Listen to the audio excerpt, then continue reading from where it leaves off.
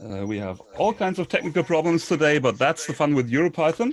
And one of the problems that you can have is like a webcam not working. So I'm spotlighting our next speaker already so that you can see Cheuk. Hello. Welcome to EuroPython. Thank you. And so you're a developer relations lead at TerminusDB, and you've prepared a talk for us today. Yes, that's my full-time job. Yes. Yes, your I full-time do job. have a job. Yes. That's great. You're calling in from London, right? Yes, that's correct. I'm in London. And let's I can see. see you Hopefully, now, actually. Yeah. yeah, the cameras. This is the fun thing. Things break sometimes if you run this on your own home hardware.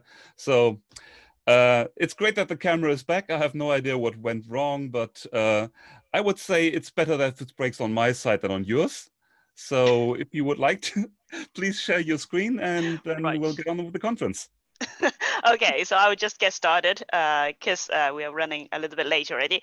So yeah, so welcome to my talk. And I always have this habit of putting my actually the slides is, well, I just thought my first typo is wrong. It's slides.com/checkting and then /bpythonic. So it's not a bit.ly link. So but anyway, I would share it afterwards. So yeah, I share my slides and how to be Pythonic, design a query language in Python.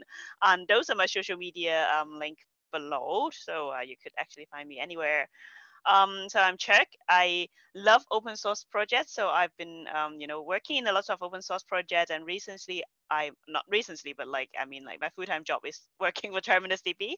We are an open source graph database that you can work it like Git. So you can share, you can collaborate with people, you can do branching and merging and all those kind of stuff that you do with Git, but in a graph database.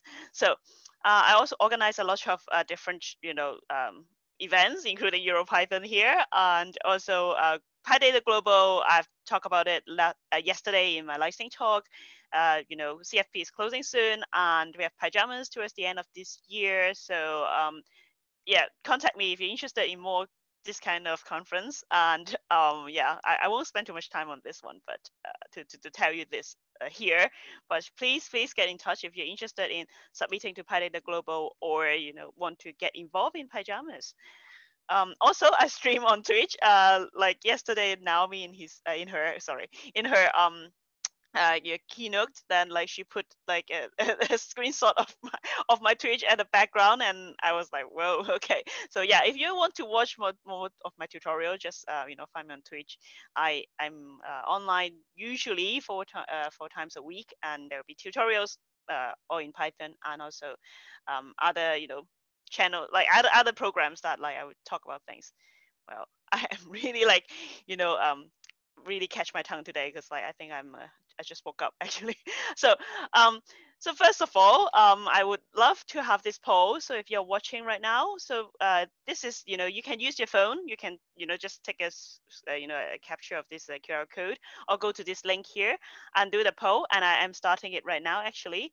So I go there, and so yeah, I would just want to ask the questions that like, what does Pythonic mean? Is it a thing? So yeah, like I would just give you like maybe a few seconds to do it because I don't have like I have a short talk today. So they're like, I can see how many of you have voted. It's only 3. Come on, let's do it. Yeah, maybe I'll give you a little bit more time for the first one because it's difficult to go to the link and stuff. So yeah.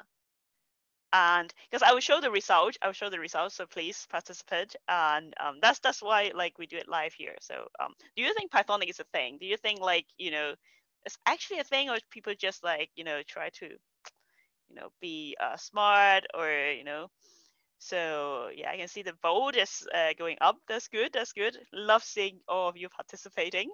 And so let's go to the result and have a look. So oh, I'm polling myself. No, this is not supposed to be. So give me 1 sec. I gotta quickly go to the result here. I don't know why it's like showing me. Yeah. Okay. So and I would just give a pause here. And most of you actually said that it's actually 23 of you said that is yes, sure, it's a thing. So yeah, well, this is like even more than last time I did this poll. Like people really think that Pythonic is a thing. And so I'm very interested because like I've been using Python for a while, and this really bugs me. And I go to look it up online, ask Google anything. And so I found this on Stack Overflow. This is one of my favorite websites, and someone said that Pythonic means that the code just doesn't get the syntax right, so it just doesn't execute, but it's using Python as a way that is conventionally like people like agree to use it that way. So it's accepted by the Python community. I think it's a very good way of putting it. So that's why I put it here. And so in a nutshell, I would say that it's more like an artistic thing. So it's not a right or wrong. It's more like whether it's beautiful, it's appealing, it's good looking. But beauty is not a right or wrong, right? Because beauty is at the beholder's eye. You can think that this dog is cute, but someone may say that, oh no, this dog is scary. So yeah, like everybody can have different opinions on it, but there is a general kind of agreement on some standards. For example, like we have beauty queen contests, and people would pick one that that they think that could represent their country, that's our standard of beauty and things like that. So that's something that I ask a lot when I was just started Python, because I was a data scientist. I started Python because of data science, and I I use Panda a lot, and I was like, why I have to do things this way? Why I can't just write a for loop to do it? Well, you could write a for loop to do it, but you are not making use of the advantage of using pandas, because pandas is very optimized. At the back end is use NumPy, and NumPy is super optimized. So if you do the things like, for example, aggregation using their intended way to do it rather than just doing it in a for loop, that's so much faster. And also, this is not Python. I hope you you notice. This is Java, I think, or JavaScript, things like that. Yeah, I can't really tell, but you can tell from like the semicolon and things. This is not Python. But well, you could put it like in a very simple for loop in Python. This is something I came across a lot when I am doing my journey of I will explain later, but it's a spoiler that I translate a lot of code from JavaScript to Python for the TerminusDB client. And some of the things that I see all the time is that JavaScript, you will have a for loop like that one, the one on top. And it's really complicated, and the code become really big and like very difficult to see, because there's a lot of dictionary, and like traveling fluid, well, it's a JSON in JavaScript, but like traveling fluid with an index is add an extra layer of complexity. And with Python, you can just loop through all the items. That's amazing. And of course, like if it's something very simple, you can even make it into one line, use a list composition and things like that to generate it with just one line. That's Pythonic. That's amazing. So, and I think that like a lot about Python is that, when you check whether something is in a list, you can just like check it whether that's in the list, like rather than like going through it like or using index of like the JavaScript. So that's really great. So before I talk about how we design a query language in Python, I want to ask a question. So again, go to your the polling, and I'm starting the next question right now. I hope that is working.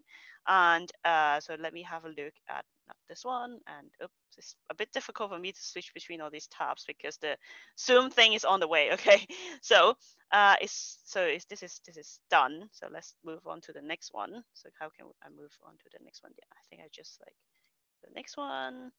And do you like SQL? So I have started a poll, so you should be able to vote it. I will go. Do you still have the link?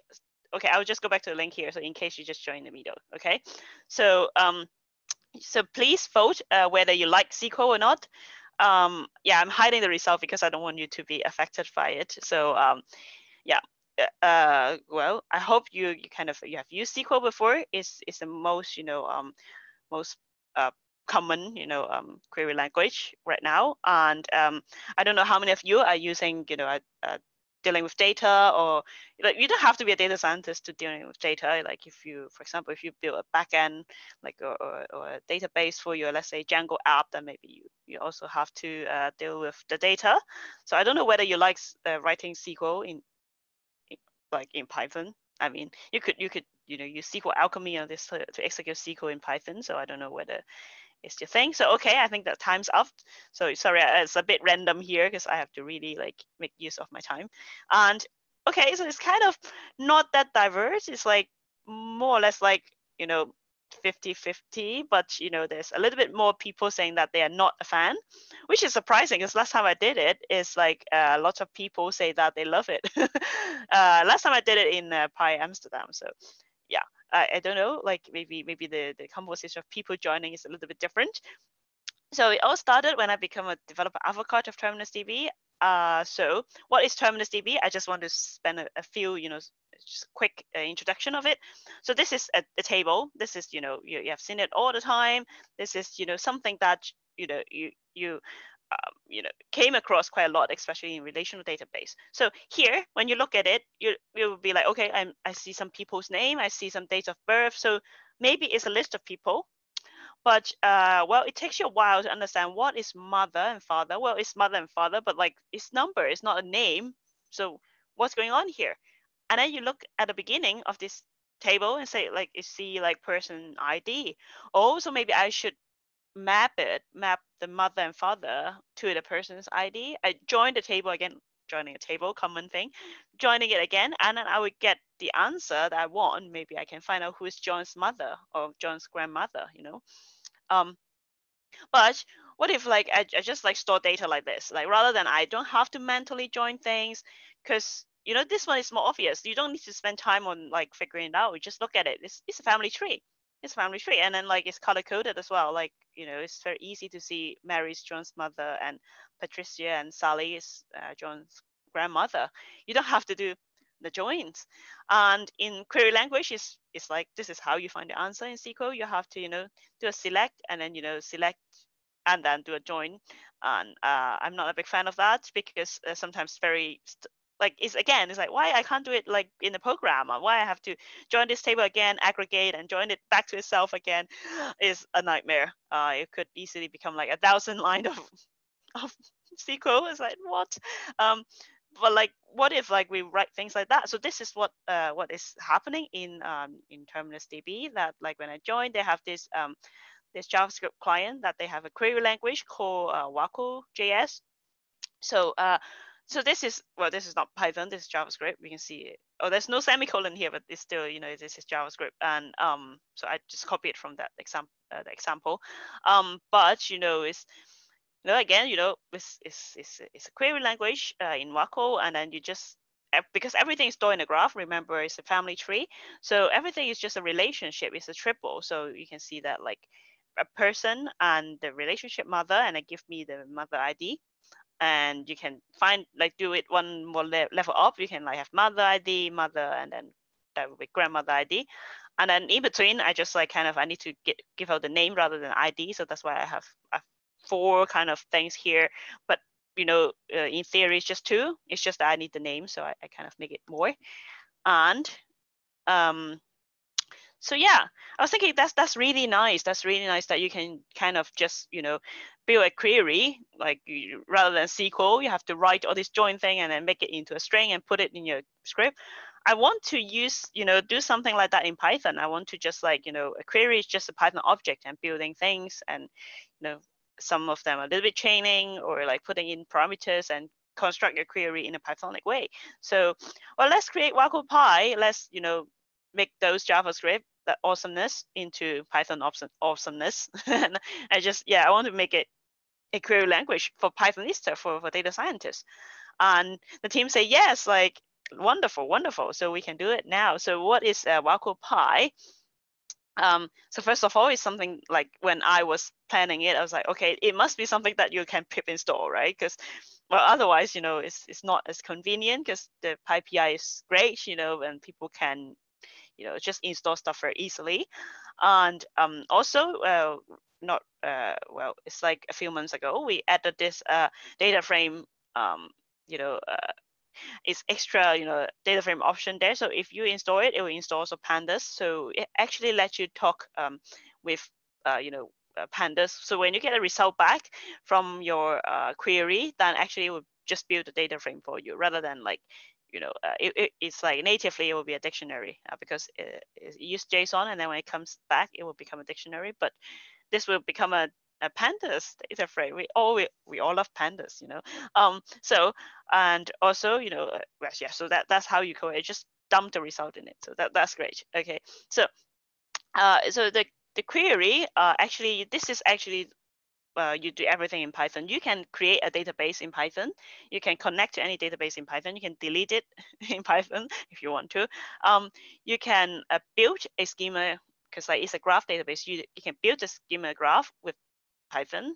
You can load in the data in Python. You can query and get back the result in Python and even in pandas data frame. So it's all Python. It's just a Python script. You can do everything like this. Rather than, this is the raw format of Raco. Is just a JSON that lets the front end talk to the back end. So no one wants to code like this. Like, yeah. So without that, WOQLpy, so you have to really construct this. So it's like SQL. You construct the query like as a string and send it to your database. But because the protocol for TerminusDB is JSON, so if you don't have the Python client, you have to construct this JSON yourself and use and pass it. Maybe, well, we have a API, so maybe you can just use request to send it. And it's not nice. And now, because recently we have also launched this branching, merging, and all these abilities. It's not in the slides because it's very new. It's the branching, merging, and cloning, all this stuff. So now you can even do it with the Python client. So you can fully control, version control your database with just Python script. So that's what we want to do. And so again, like, this is something new that I recently think that it would be great, because last time I gave this this talk at the Pi Amsterdam, and people was like, someone said,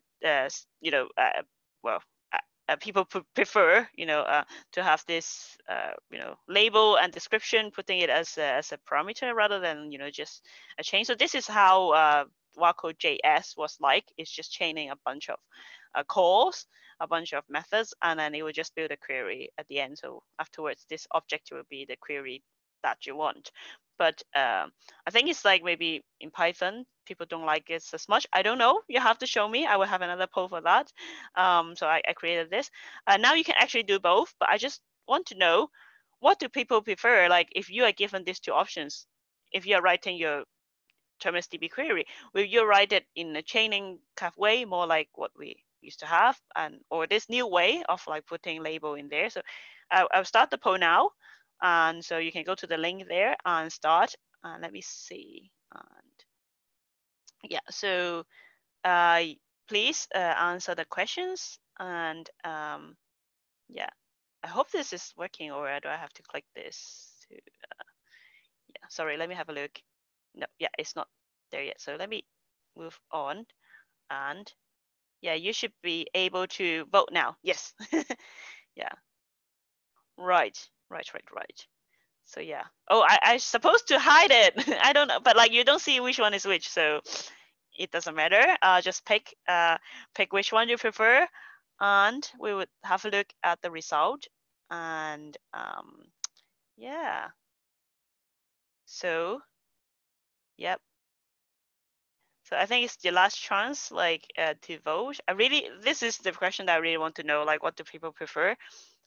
Because you can do both, but I just want to see, like, whether whether people still prefer the the multi-parameter way, or maybe people think that chaining is also beautiful. I want to know which one is more Pythonic.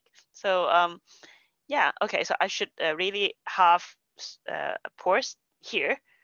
Okay, so people prefer multi-parameters, so that's great. I was not guessing wrong, so that's good. That it's really, really good. And yeah, so now you can do this. We added this method, so I hope this is a good news for Pythonister who prefer like that one rather than the other.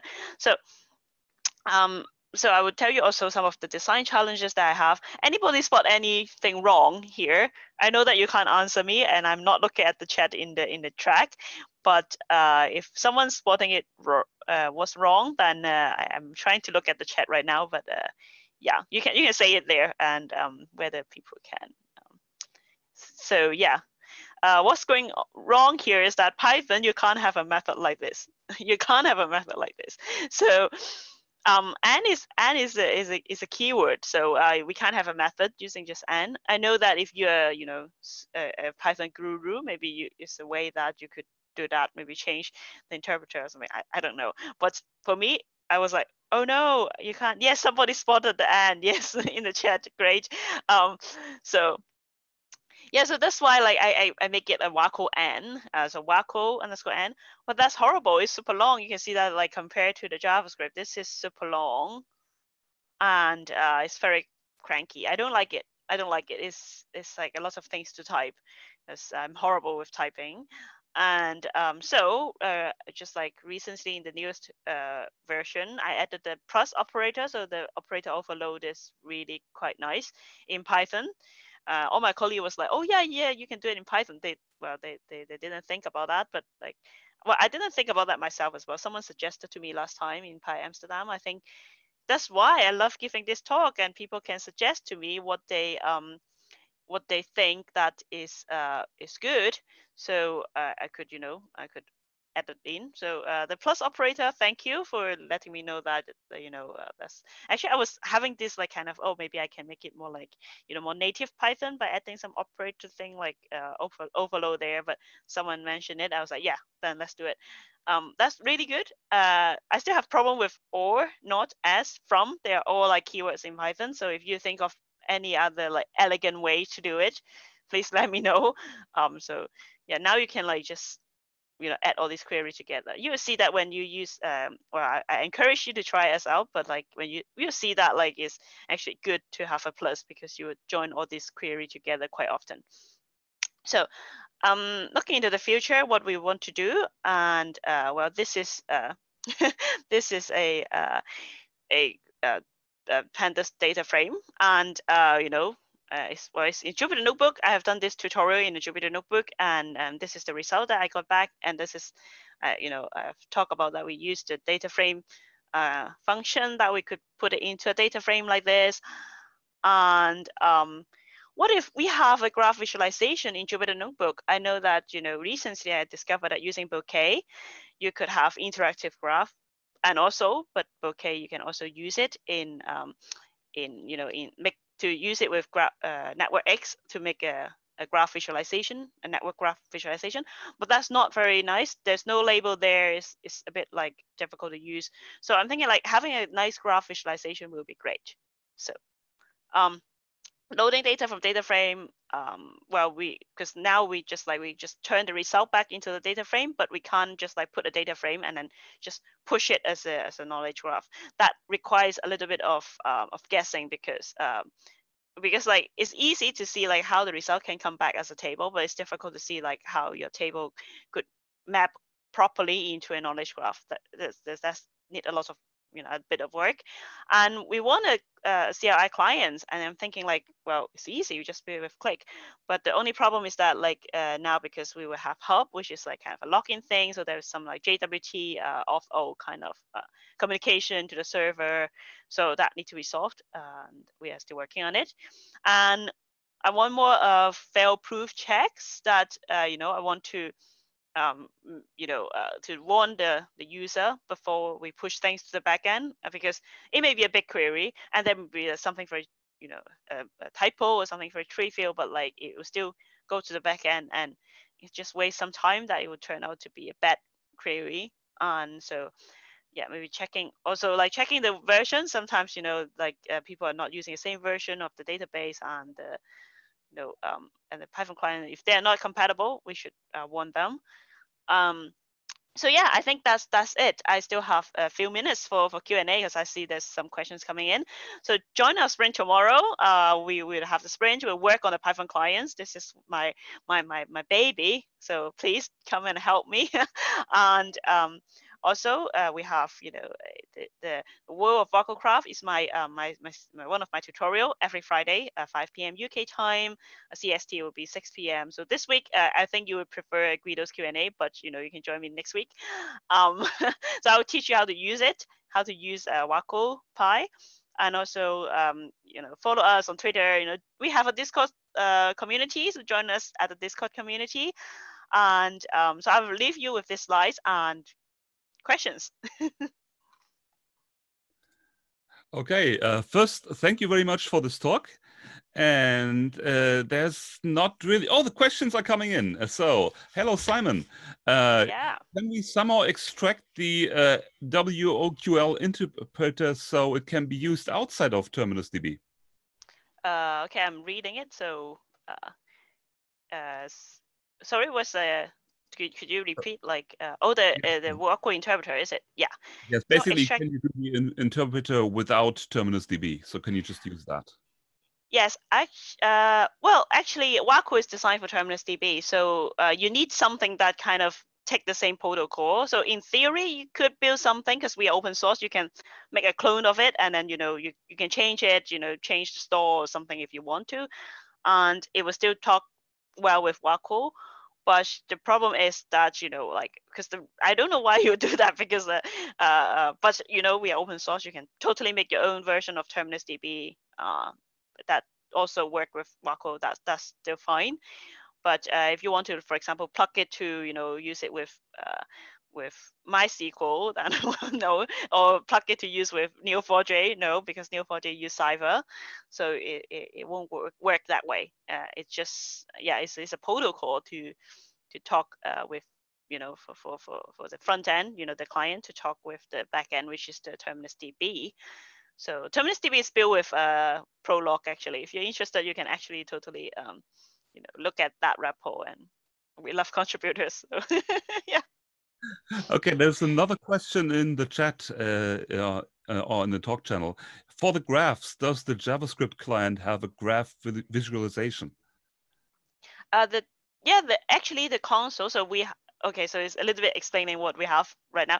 So right now, if you we have a console that is kind of like a front end thing. Can I show you here? Actually, I hope I have one running locally. So yeah, localhost. I hope it's still running. I haven't stopped it. So you can actually get this for yourself. And this is a console. And then here, actually, if I go into any one of these, and you see that this is, oops, yeah, my computer is super slow at the moment, I think, because I'm doing a lot of streaming. Oh, it doesn't want to work. Okay, so you can actually make a query here. So here, you can make all the queries and all the stuff. So so what was the question again? Sorry, I'm a bit lost. The question was, for the graphics, does the JavaScript client have graph visualization? Right, so it actually has. So let me see if I can do this. So this is not planned, right? So I don't know whether it would work. Oop, WOQL is not defined. Whether I spelled it wrong or, yeah. So can I get the result, please? No, it doesn't. I don't know what I've done with it, but actually you can see it in a graph visualization. It's not here, but before, because we have two versions. So in the previous version, we'll have a graph visualization that you can actually put in a script, and the script can basically let you control. It's like plotting with Matplotlib. Let's say you can control how it looks. You can control which to show, which not to show, and things like that. But right now we still have the visualization, but all this customization is off temporarily, because we are still we have to upgrade it from our previous version to this version, and and it kind of take some time. I think we'll have to move the rest of that into the chat. So yeah, thank you very much for the talk. If somebody presses Control K and types in query, he'll find the chat and can continue this. So thanks for the great talk. Here's your applause. Thank you.